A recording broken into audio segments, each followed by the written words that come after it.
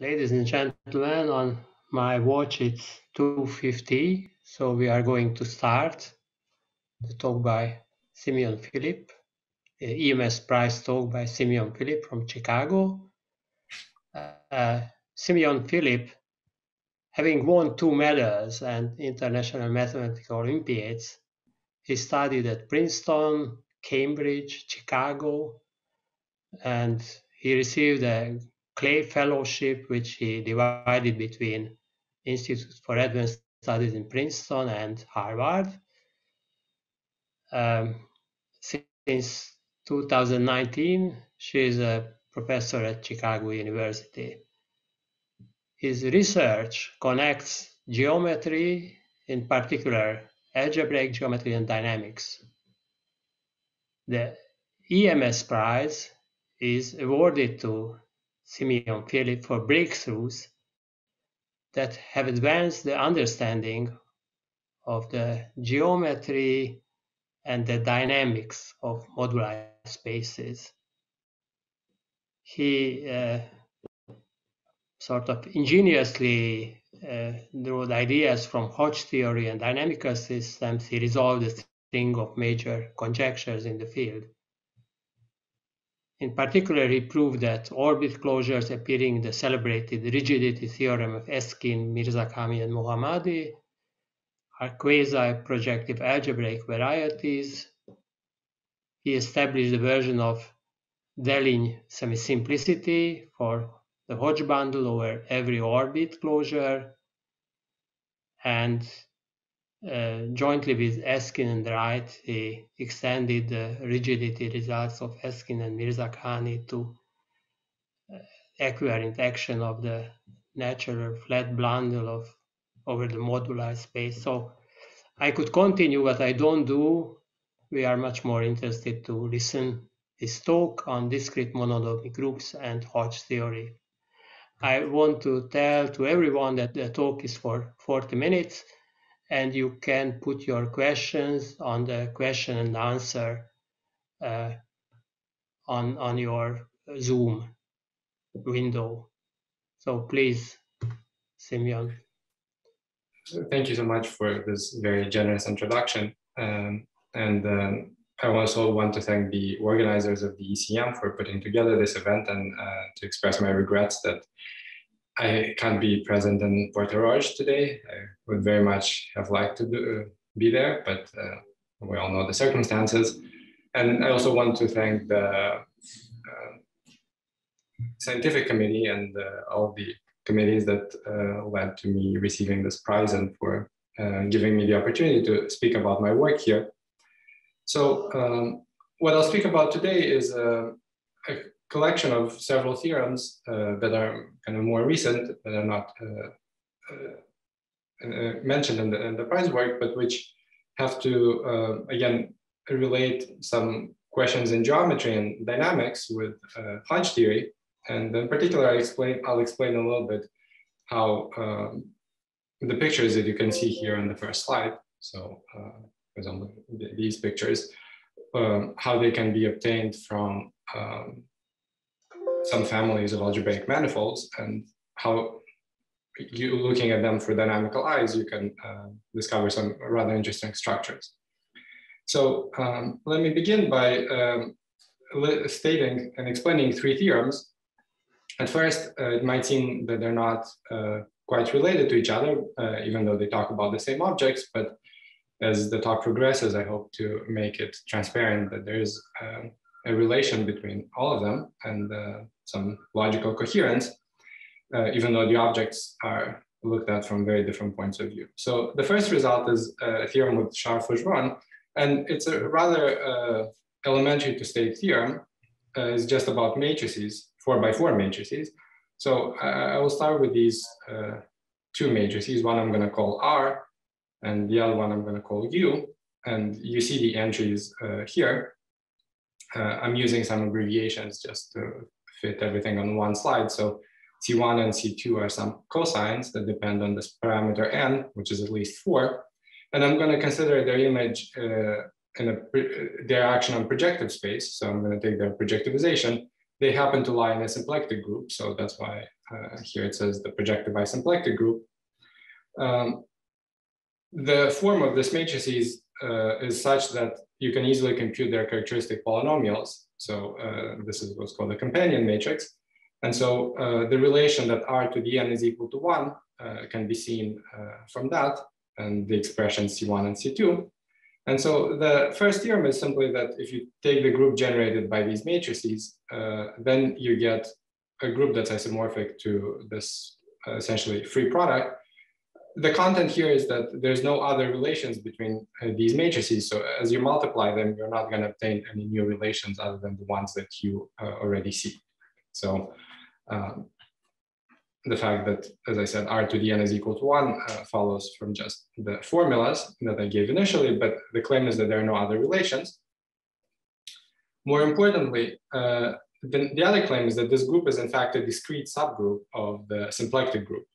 So this is, I hope, even less obvious because these cosines in general, as n gets large, they will give you algebraic numbers. And so if you start multiplying these matrices, there's no obvious reason why these algebraic numbers won't start getting denser and denser in the symplectic group.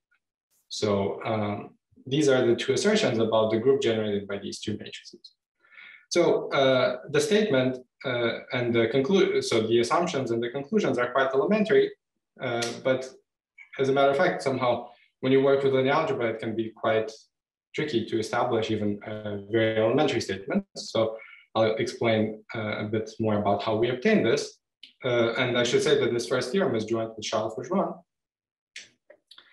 The next theorem that I want to explain is, again, on the face of it, seemingly unrelated to the previous one, and it is the following. So I consider a differential operator that I call dn in one variable. So it's an ordinary differential equation that we get. And I'm going to use this abbreviation that's standard in the theory. That's z dz. So it's a slightly modified derivative. And it's a differential operator of order 4 with polynomial coefficients. So if you expand the expression that I wrote here, you'll get at most fourth order derivatives, and in front of them, you'll have a coefficient which is going to be a polynomial in z. So it's a equation, ordinary differential equation with polynomial coefficients. Of course, I want to look at it in the complex plane. So z is a complex variable. And the parameters alpha that I'm going to use are the following. So you see them here. It's four numbers.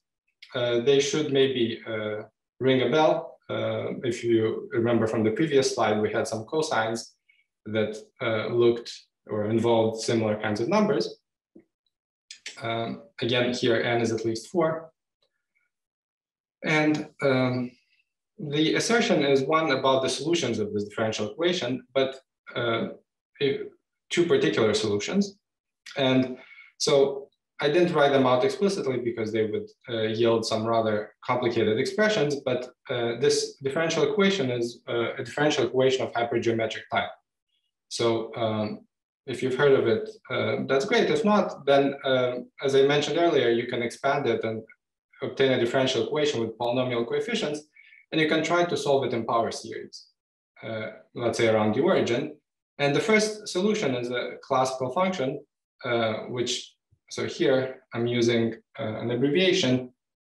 So this alpha k denotes the product alpha, alpha plus 1, and so on, alpha plus k minus 1.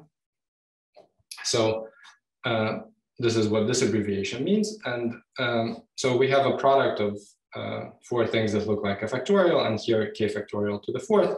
So we get a power series, which you can verify it will satisfy this differential equation. And then there's another one that involves some logarithmic terms, and that I didn't write all the terms, but it will involve something that looks closely related to the power series I wrote here. But as I said, there will be some logarithmic corrections. In general, I should say this is a differential equation of order 4. So if you try to solve it in power series, you'll find that there are 4 linearly independent solutions, but some of them become multi-valued near the origin. This is essentially the unique single-valued holomorphic solution near the origin. This one has only one simple ambiguity that comes from the fact that the logarithm in the complex plane near the origin is not uniquely defined. So it has, you see here the phenomenon of monodromy. But so I'm considering only these first two solutions. And what I consider now is the Wronskian, which is basically the 2x2 determinant where I take the functions and their derivatives. And the assertion is an assertion about analytic functions, but it says that this analytic function never vanishes, but not just in some neighborhood of the origin, but rather on the universal cover of the space where this function is well defined. So as I was saying, there's 0, there's 1, there's also the point at infinity. And so this differential equation, if you write out the polynomials that define it, you'll see that you can solve it in power series around any point that's not 0, 1, or infinity, and there will be unique holomorphic solutions. When you're around one of these singularities, you get what's called the regular singularity. And this regular singularity leads to solutions like the ones I wrote here. So here I was expanding them around 0. So anytime you have a solution, let's say in this region over here, and you have a family of solutions, if you analytically continue them along a path in the complex plane, like this, you can do this construction like you would do it, for example, with the logarithm. And by the time you come back to your new original set of solutions, you'll get a different family of solutions. And that gives you what's called the monodromy group. So these functions are honestly defined on the universal cover of the complex plane punctured at these 3 points. Because if you, as I said, go around the loop, then you get different functions. So you really have to consider them on the universal cover. So the assertion is that on this largest space on which this function is defined, it never vanishes. Okay, so again, seemingly this is an unrelated statement to the previous theorem. However, you can see at least some of the objects that are similar to the previous one, namely, there's the monodromy group, which I can tell you right away, the group of transformations that the functions experience as they go around these loops is exactly the group that I described earlier in the previous theorem. Okay, so let me now tell you the third theorem, which is one that's in dynamics. And it says that if you consider the following orbifold, I'm going to call it Yn, where I divide the hyperbolic plane by the n infinity infinity triangle group. So this looks something like this. You have two cusps and a point of order 2 pi over n. So you'll have to forgive my drawing, not very accurate, but you have these two points, two cusps on this hyperbolic surface, and the orbifold point of order n at here that I drew here. And so I'm going to consider this hyperbolic surface, orbifold. And the assertion is that if I consider what's called the linear cocycle induced by the group that I had in the first theorem, this group gamma n, then its Lyapunov exponents, which is an invariant in dynamics, which I will explain later on, then they satisfy the following formula that their sum, so the first two exponents, lambda 1 plus lambda 2, their sum can be computed as these numbers alpha 1 plus alpha 2, where alpha 1 and alpha 2 are again the parameters you saw in the previous slide with the hypergeometric equation. So if you're familiar with Lyapunov exponents, you might know that in general, they're difficult to compute because they're given by, as a limit of some almost monotonic sequence. And in general, it can be very hard to, a priori that that sequence has to converge, but you never can compute it precisely in dynamics. It's quite rare that you can give a formula for these things. And so the content here of the theorem is that, in fact, you can compute the sum of Lyapunov exponents, and that it's essentially a topological invariant rather than an analytic one, which is how they occur more frequently in dynamics. All right, so these are the three theorems that I want to explain. Before giving more background, so before talking about the proofs, I want to say a few words about hypergeometric equations, and just to give you a little bit of context. So these are, they depend on two families of parameters, alpha and beta, and so I wrote them over here. In general, they're of degree n. This gives us a differential operator on the complex line minus these 3 points, and it has regular singularities at all these 3 points, which is a notion from ordinary differential equations that tells us that we can have power series with, at worst, polynomial singularities at these singular points. So the behavior of solutions is not too bad around the singularities. And what's important, and the reason why we're interested in these hypergeometric equations is that they're monodromy, which is what I was describing earlier, this picture with the singularities and starting with some family of solutions and moving it around a loop. So you see transformation matrices. And so maybe the simplest example of monodromy is, of course, if you take log z and 2 pi I, these are two functions which solve simple to write down differential equation of order 2, which I encourage you to do if you haven't seen this before. And there are two solutions of that differential equation, but when I take log z and I move it around the loop around 0, it comes back moved by another solution to that same differential equation, which is 2 pi I. So this is a very large family of discrete subgroups of linear groups, and this is an object that's well studied in dynamics and in geometry of and subgroups of Lie groups. A bit more generally, much of what I'm saying is also at least some of the theorems, theorems 2 and 3, are valid also when you have more general, what are called variations of Hodge structure, which come from families of algebraic manifolds, and they tell you how the cohomology of those manifolds change, or maybe from a different point of view, how integrals of algebraic differential forms, it's not functions you can integrate, but you can show that they satisfy certain differential equations, which are similar to these hypergeometric ones, but in general, more complicated. So, as I said, the solutions of these differential equations are, so the standard hypergeometric functions are written in terms of these functions, these power series where alpha k is alpha plus 1, and so on, alpha plus k minus 1. And of course, there are also, as I said, logarithmic terms, which lead to these indeterminacies and the solutions and to the monodromy. And so the parameters that I'm considering in theorem 1 are of the following shape. So they have this beta equal to 0. All the beta parameters, actually, I'm sorry, all the betas are not 0, but rather they're all 1. So that the way I wrote it here, you just get d to the power 4. And all the alphas are listed over here. And so maybe I should say, what's the geometric meaning of this beta all being equal to 1?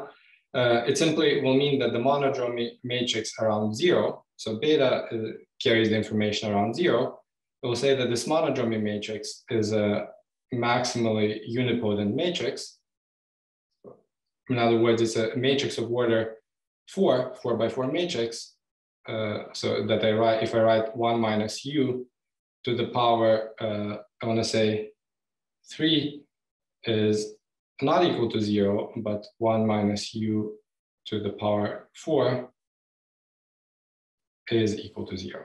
So it's the largest degree unipotent matrix that you can have, that's 4 by 4.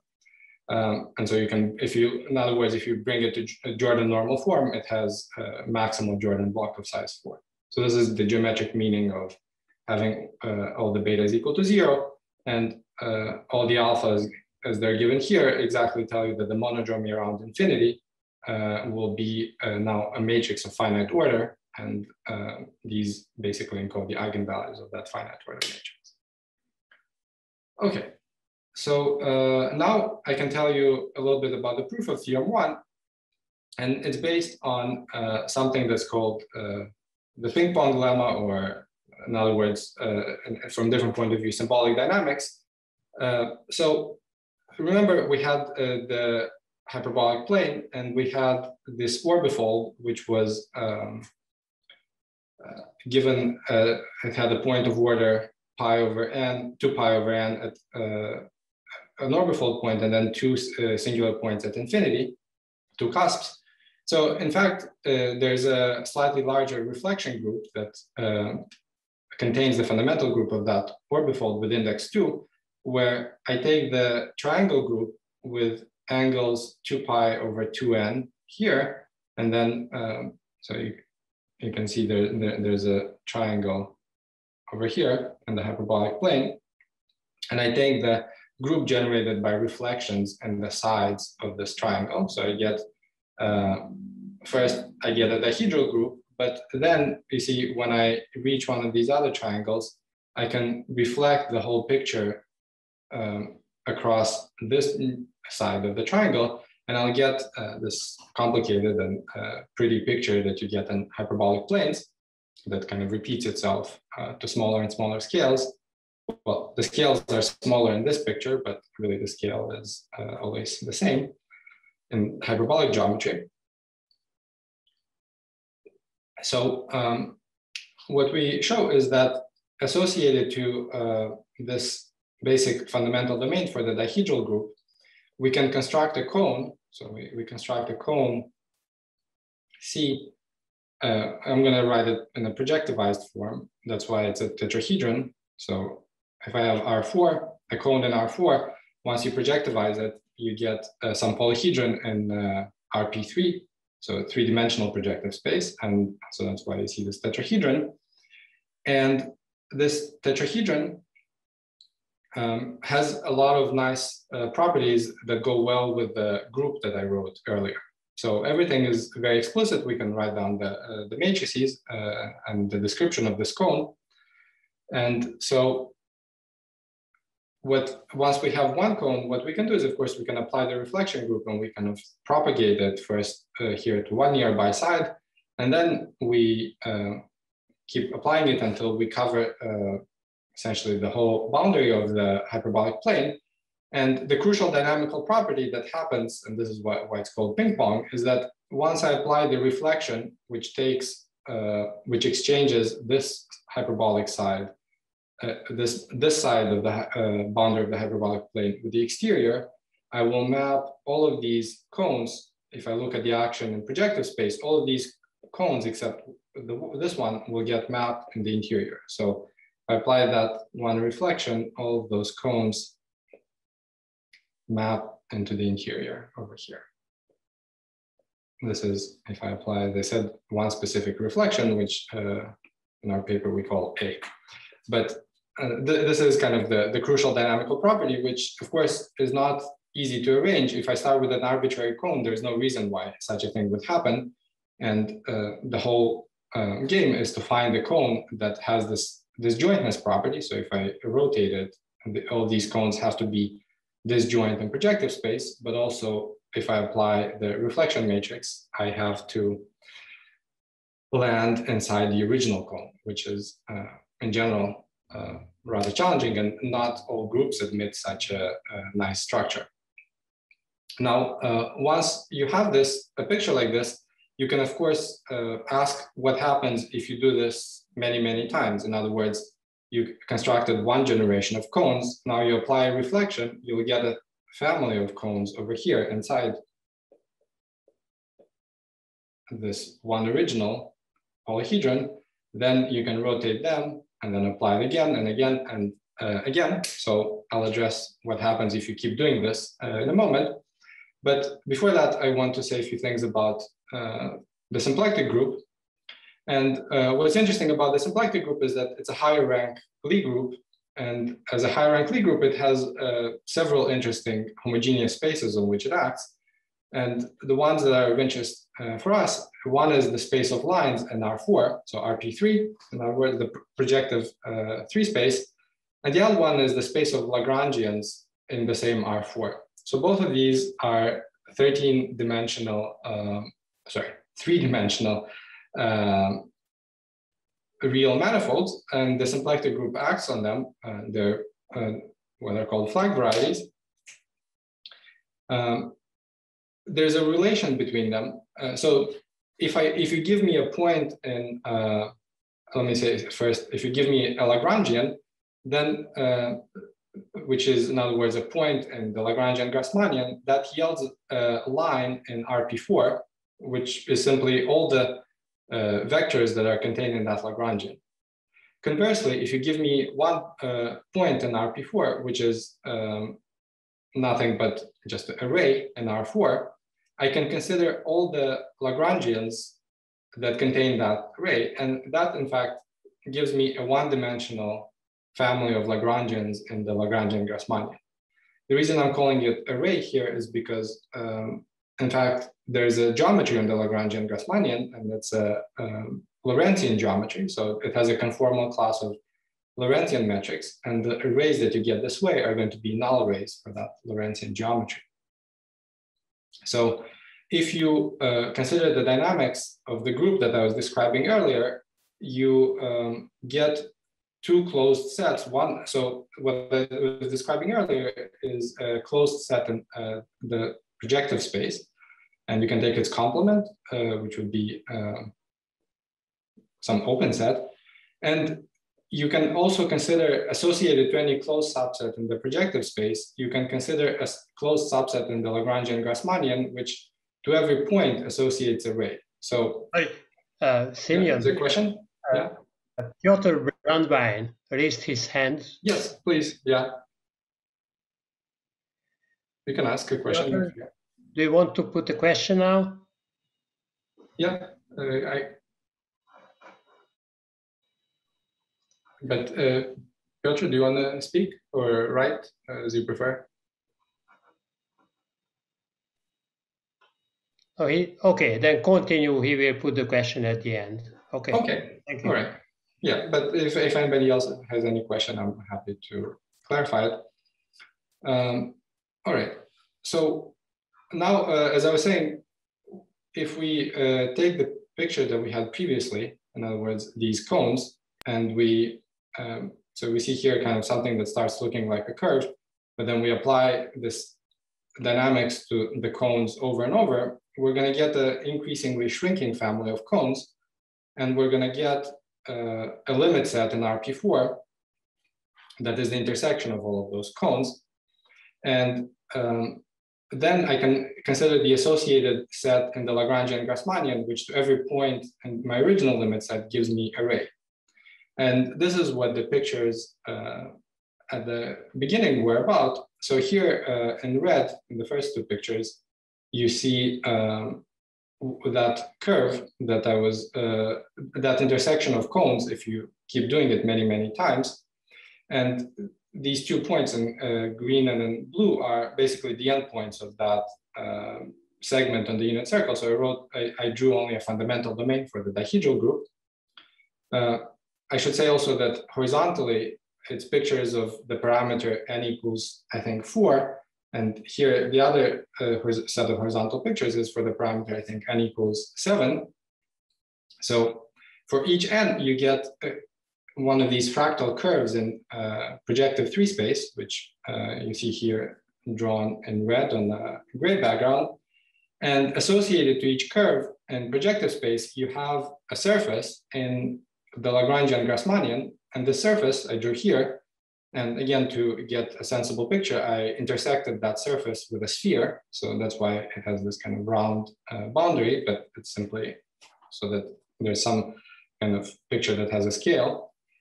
But the surface, as you can see from these pictures, is foliated by lines. And in fact, they're null arrays for a certain Lorentzian structure. And so this is kind of a fractal surface if you look at its boundary here, you can see that its boundary, which is a curve, here when you intersect it with a sphere, this is much more ragged, so to speak. Okay, so this basically tells you the tools that are needed to prove theorem 1. To prove theorem 2, so remember theorem 2 was, let me just go back to the statement for one moment. So theorem 2 was a theorem about differential equations and about power series solutions. And so I formulated in this algebraic way just to kind of illustrate that it can be formulated in this way, but in fact, it has a very transparent geometric meaning in terms of Hodge theory. And so if we go back to this picture of our orbifold, and as I said, we had, oops, sorry. So we had this reflection group acting on it. And over this universal cover, there's a variation of Hodge structures. So our topological data of C4 with a discrete group acting on it, it in fact supports also an analytic decomposition that comes from Hodge theory. And it's what's called a weight 3 variation of Hodge structures in this particular case. And each of these spaces is one-dimensional, and they vary in some appropriate way that has to do with holomorphic functions. So V30 varies holomorphically the way it depends on the complex parameter in the disk. And the other ones vary holomorphically also in an appropriate sense if you take kind of some certain sums. But then the theorem has a geometric interpretation, and it's simply the following. So remember, in the Lagrangian-Grassmannian, we had the limit set that I call L lambda n, and we had its complement omega n, which L omega n, or here I guess I called it just omega n, which was the complement of this limit set. And so one theorem is that the discrete group acts properly discontinuously on this open set. So that on the complement of that fractal surface, that in orange, so if you remember this, so on the complement of this surface, we have, so this surface is invariant by this large group of symmetries, and its complement gives you an open set on which the action of the group is actually properly discontinuous. And the content of theorem 2 is actually an identification of this domain of discontinuity in terms of Hodge theory. And it's saying that you can identify it using some construction starting from this Hodge decomposition. What you have to do is you have to take the second exterior power representation, which if you know about the Lagrangian-Grassmannian, of course, to describe the Lagrangian-Grassmannian of R4, you have to take the second exterior power of the R4. And then this open set omega n, if you have an equivariant map and an identification with one piece, the unit vector is in one piece of the Hodge decomposition. So when you take the second exterior power, you don't just get a plain vector space, but you have also a Hodge decomposition like this over here, but then with W's. And one piece of that Hodge decomposition, if you take the unit vectors and you look at how that piece varies, that precisely gives you an interpretation of this domain of discontinuity.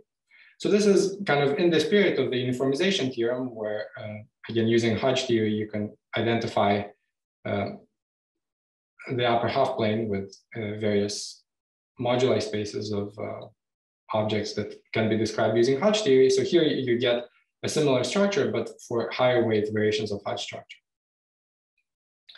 So this is kind of one interpretation of theorem 2. And I want to say just a few words also about theorem 3, which kind of uses all of these objects. So in order to explain theorem 3, I have to say a little bit about what are Lyapunov exponents. So these are invariants that come from dynamics. And what we have to do is, if you consider, for example, an ordinary differential equation where V is some vector in Rd, so you can, suppose you have a vector that's changing in time according to some linear equation. So V dot is a matrix that depends on T, and then you apply it to V. And your matrix is typically driven by some dynamical system that lives over some compact or finite measure space. And in that case, the Oscillade's theorem tells you that there's an asymptotic growth rate of these solutions. So there's the top Lyapunov exponent, lambda 1, and any solution of this, a generic solution of this ODE will grow at rate lambda 1. It will grow exponentially. So of course, let me say if A of T were a diagonal matrix that didn't change in time, then you could read off very easily the Lyapunov exponents. It would be just the diagonal entries ordered by size, let's say real entries. In general, this is the content of the Oscillade's theorem, is that even if your matrix is changing in time, you do still have an asymptotic growth rate for generic starting conditions. And these growth rates are called the the Lyapunov exponents. So as I said, lambda 1 gives you the generic growth of a vector, but on a codimension 1 subspace, you'll experience slower growth given by another exponent, lambda 2. And it keeps going like this all the way up to the dimension. So in general, you have D exponents. Some of them might be equal, and there's no assertion here that they're all different. In fact, some of them all of them might be 0. For instance, if A of T is a unitary matrix. So what happened is, maybe before I say this, I should say that in general, for typical dynamical systems, it can be hard to compute, even estimate Lyapunov exponents. In fact, it can be hard to show that they're positive, because so that's where a lot of the work in dynamics goes, and showing that these numbers are not 0 and that they're positive, and that there is actual growth. And so it was somewhat surprising when in 98, Maxim Kontsevich found the formula for the case when your dynamical system was driven by a matrix in the symplectic group. So here I wrote an element of the Lie algebra, because of course here the matrix A of T should be thought of as something in the Lie algebra that gets exponentiated. And so you have 2G exponents. Now the sum of all of them, all the 2G ones, that sum is 0, but he found the formula for the sum of the first G, which are the non-negative ones. And his formula applied to any variation of Hodge structures of weight 1. So as long as you're a dynamical system, so there's some assumptions here that I'm not providing in detail, but essentially when your dynamical system was underlied some variation of Hodge structures of weight 1, then you could obtain such a formula that was in some sense purely topological. So this sum of Lyapunov exponents, which are each of them individually is some analytic invariant, which is hard to compute, but their sum satisfy the nice topological formula. So then they, with Eskin and Muller and Zorich, they made a conjecture, and Kontsevich, they made a conjecture that for certain variations of Hodge structure of weight 3, so the weight of a variation of Hodge structures is kind of an essential invariant, and it really determines a lot about possible behavior. And weight 1 is kind of a classical object of study. It's Riemann surfaces and abelian varieties. In general, higher weight is much more mysterious from all points of view, from arithmetic and analytic and all other directions. And so they proposed a conjecture that this formula for the sum of Lyapunov exponents does hold in certain cases for weight 3 variations. So it doesn't always hold, in fact. This is already known that there's some obstructions for this formula holding. And essentially, so theorem 3 is a statement where this formula holds in some infinite family of these examples of discrete groups. So maybe I'll stop here and I'll thank you for listening, and I'll take any questions.